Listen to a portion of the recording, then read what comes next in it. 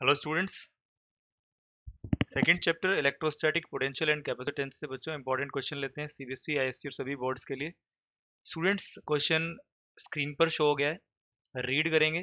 2 point charges 20 into 10⁻⁻6 coulomb and -4 into 10⁻⁻6 coulomb are separated by a distance of 50 centimetre in air. Find the point on line joining the charges where the electrostatic potential is zero. Second part में also calculate the electrostatic potential energy of the system. Students यहाँ पर दिया हुआ है कि 2 point charges हैं, एक को हमने बोला है 20 × 10⁻⁻6 कूलम और दूसरे को यहाँ पर दिया हुआ है वैल्यू -4 × 10⁻⁻6 कूलम। राइट, दोनों के बीच की दूरी है स्टूडेंट्स 50 सेंटीमीटर यानी 0.5 मीटर।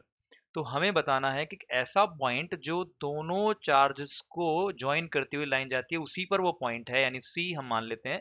एक line joining the 2 point charges है, उसी पर एक पॉइंट सी है, उस पॉइंट की हमें दूरी बतानी है ए से। राइट, यानी हमें इस पॉइंट की पोजीशन बतानी है। सो हम मान लेते हैं ए से पॉइंट की दूरी जो है बच्चों एक्स है। तो इस पॉइंट पर हमें बताना है कि इलेक्ट्रोस्टैटिक पोटेंशियल जीरो है अगर, तो इस पॉइंट की पोजीशन क्या है, यानी ए से सी कितना दूर है और इस पॉइंट का इलेक्ट्रोस्टैटिक पोटेंशियल जो है बच्चों वो जीरो है। सो इस सी पॉइंट पर ए और बी दोनों की वजह से बच्चों पोटेंशियल होगा, लेकिन नेट पोटेंशियल जो होगा वो जीरो होना चाहिए।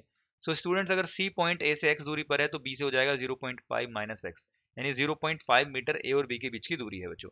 तो सी पर due to charge 20 into 10⁻⁻6 coulomb कितना इलेक्ट्रोस्टैटिक पोटेंशियल होगा, उसको हम बोल देते हैं V1। बच्चों, पोटेंशियल का फॉर्मूला होता है KQ/R, यानी हमें चार्ज पता हो, हमें उस पॉइंट की दूरी पता हो। राइट, और K होता है इलेक्ट्रोस्टैटिक फोर्स कांस्टेंट, इसकी वैल्यू होती है 9 इंटू 10⁻9। चार्ज की वैल्यू यहाँ पर हो गई 20 इंटू 10⁻6 कूलम, और बच्चों आर की जगह हमने रख दिया यहाँ से x, यानी इस पॉइंट की दूरी ए पॉइंट से where this charge is situated. Right बच्चों, तो यहाँ पर मैंने फिर V2 की वैल्यू निकाली। V2 मतलब potential at point C due to the charge -4 into 10⁻6 coulomb. सो यहाँ पर मैंने चार्ज की जगह रखा -4 इंटू 10⁻6। राइट, और दूरी रखी चार्ज से 0.5 माइनस एक्स। सो अगर मुझे C पर नेट पोटेंशियल निकालना है तो मुझे दोनों को ऐड करना होगा। राइट, एक का पॉजिटिव पोटेंशियल है, दूसरे का नेगेटिव पोटेंशियल है एट पॉइंट C। सो बच्चों, अगर मैं इन दोनों की वजह से नेट पोटेंशियल सी पर निकालता हूं तो उसकी वैल्यू जीरो आनी चाहिए। इसका मतलब V1 प्लस V2 को ऐड करने के बाद हमारी वैल्यू जीरो मिलनी चाहिए। तो बच्चों, V1 की वैल्यू मैंने रखी यहाँ पर K 20 into 10⁻6 upon x minus 4 into 10⁻6 into K upon 0.5 minus x. आप देखेंगे दोनों में K कॉमन होता है, इसलिए मैंने यहाँ पर K बाहर ले लिया है, ब्रैकेट के बाहर K कॉमन ले लिया है। स्टूडेंट्स, K को मैं राइट साइड लेकर जाऊंगा जीरो की तरफ तो ये जीरो हो जाएगा। तो वैल्यू हो जाएंगी 20 into 10⁻6 upon x minus 4 into 10⁻6 upon 0.5 minus x. Students, यहाँ से अगर मैं इस टर्म को, सेकंड टर्म को विद साइन राइट में लेकर जाता हूँ तो यहाँ पर ये टर्म पॉजिटिव ही बन जाएगी, यानी हो जाएगा +4 इंटू, यानी पॉजिटिव वैल्यू हो जाएगी 4 into 10⁻6 upon 0.5 minus x. Students, यहाँ पर देखेंगे आप 10⁻6 और 10⁻6 एक दूसरे को कैंसिल कर लेंगे। So on solving this we will get 20 into 10⁻6, और यहाँ पर 10⁻6 को हमने कैंसिल किया था, तो ऑन कैंसिल हम इसको कैंसिल करने के बाद हमें वैल्यूज मिलेंगे बच्चों 20 upon x equals to 4 upon 0.5 minus x. Right, अब यहाँ पर हम करने वाले हैं क्रॉस मल्टीप्लाई। राइट, तो ये हो जाएगा बच्चों 20 इंटू 0.5 मतलब 10, और ये होगा -20x। Right, 4 into x. Okay students, तो हमने यहाँ पर क्रॉस मल्टीप्लिकेशन किया है।